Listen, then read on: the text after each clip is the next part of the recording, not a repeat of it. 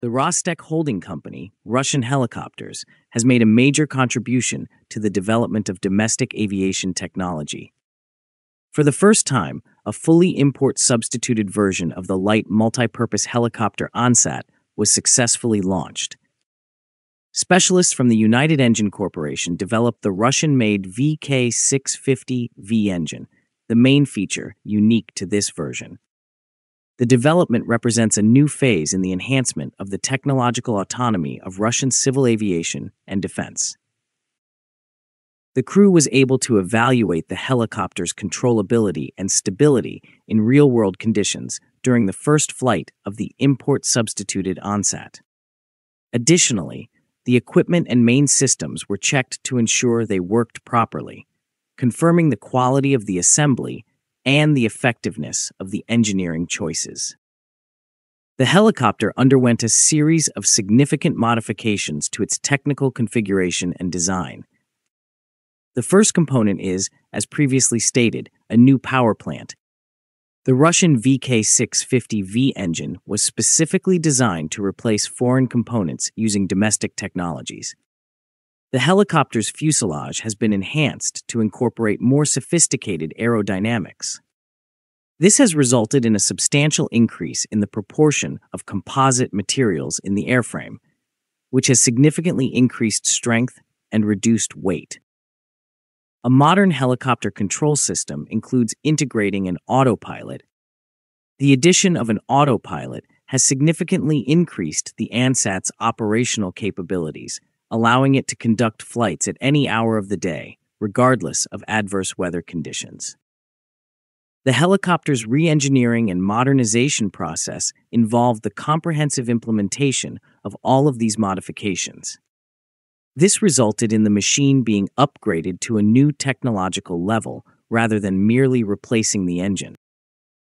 Russian Minister of Industry and Trade Anton Alikhanov noted, "The flight of a helicopter with a domestic engine is another step towards strengthening the technological sovereignty of Russian aviation."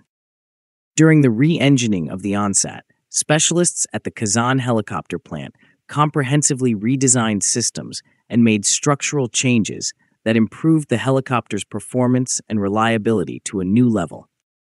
Currently, the main task for our manufacturers is to successfully pass all stages of certification testing, which will enable us to start serial deliveries. Thus, the import substitution project not only increases the capacity of the Russian aviation industry, it also guarantees its independence from foreign technologies and components. The executive director of the state corporation Rostec, Oleg Yevtushenko, also emphasized, "The multipurpose Ansat helicopter is in demand both in Russia and abroad. Following the introduction of Western sanctions, creating an import-substituted version of the aircraft became one of our top priorities. In addition to new power plants, the helicopter received modernized onboard systems. All this has allowed us to create a world-class product that operators will greatly appreciate." This update demonstrates that the import-substituted Ansat is ready to compete in the global market.